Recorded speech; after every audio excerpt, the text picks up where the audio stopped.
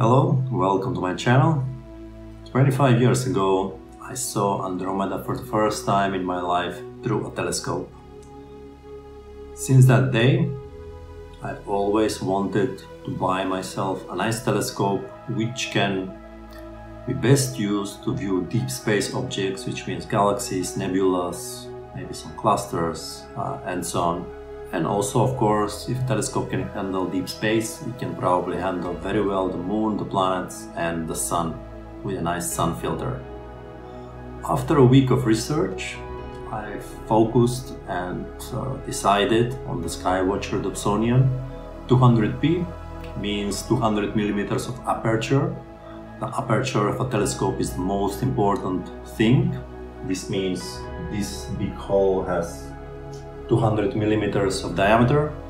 The better the diameter, the more light you can gather. Without further ado, let's do some unboxing, which I actually did earlier today. The package itself arrived in two boxes.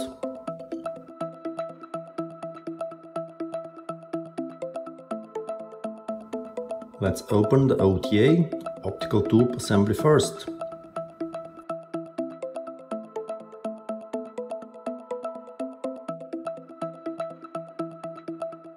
Nicely packed and cushioned for transport.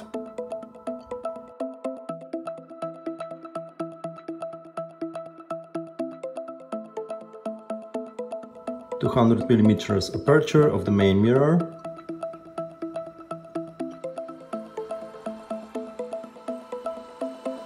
Remember, never look at the sun directly.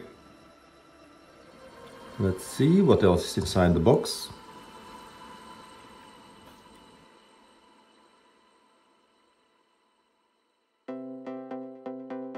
I will keep these for future transport. It was nice, there was a check manual with it.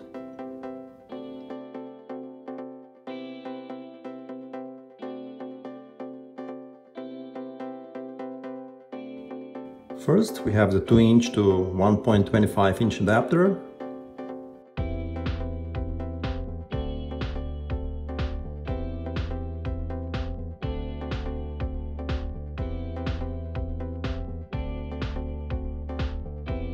Some Allen wrench for collimation of the secondary mirror.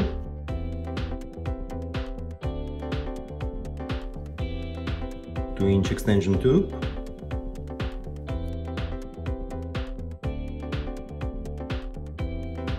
This seems to be the mount for the finder.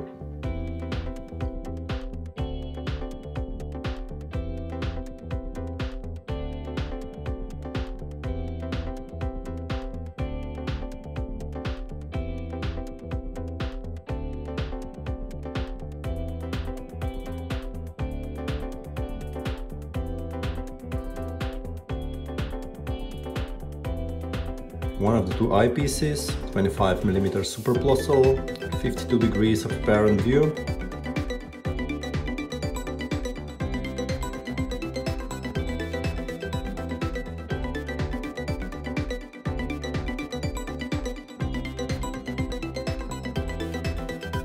And also a 10mm one with the same apparent view.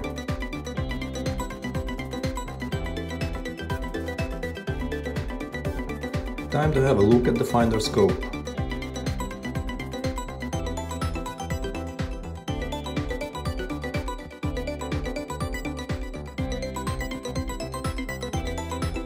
I was pretty happy with the quality of this one.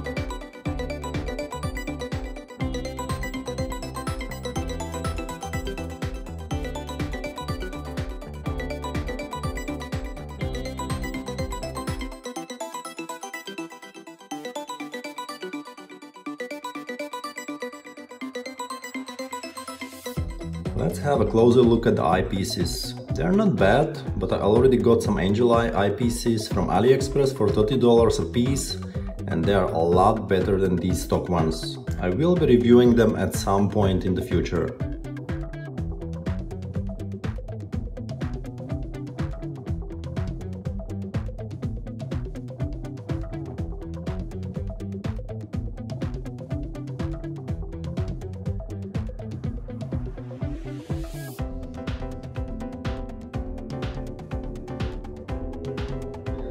The finder fits nicely with the mount.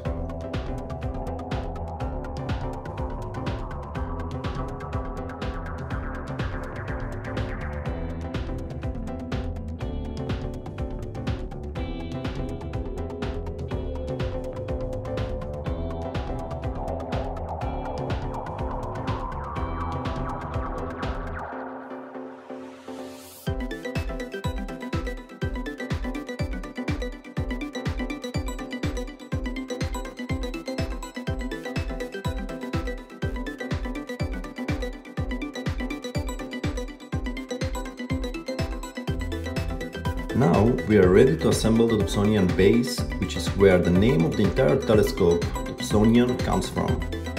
Which is not an entirely correct thing to say.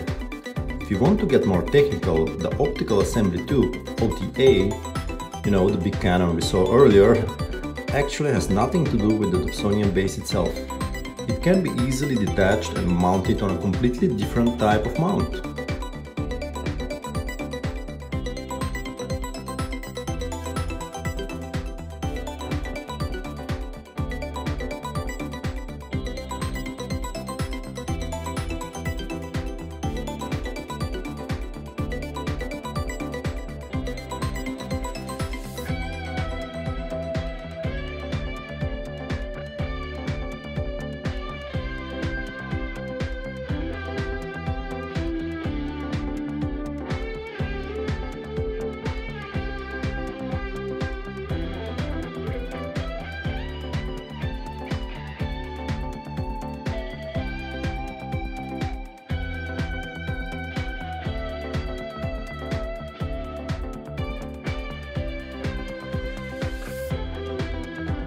The base was invented in 1965 by a guy named John Dobson and has allowed amateur astronomers to enjoy big telescopes, especially heavy Newtonian reflectors like this one, without the complexity of mounting them on expensive equatorial mounts. A high-quality equatorial mount that can handle such a heavy telescope can easily surpass the price of the whole telescope that we have here. Fun fact, the reflector telescope was invented by the big guy himself, Sir Isaac Newton, over 350 years ago. To this day, it remains an excellent piece of technology. The design of the base is optimized for observing faint, deep sky objects such as nebula and galaxies. This type of observation requires a large objective diameter, meaning light gathering power, of relatively short focal length, meaning the tube is pretty short when compared to classic refractors of the same diameter. Those can be as long as 2 meters.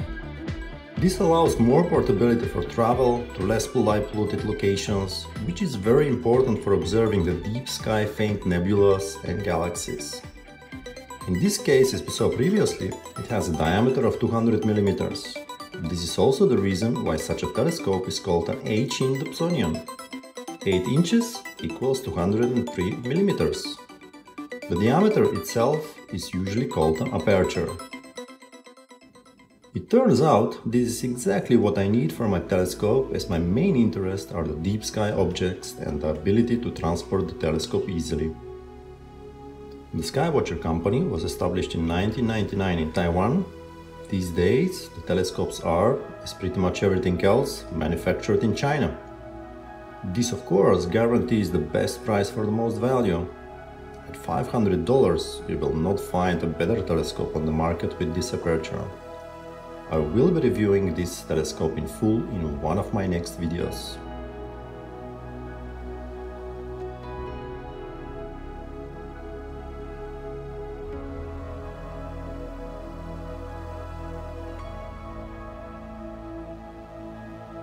That's it.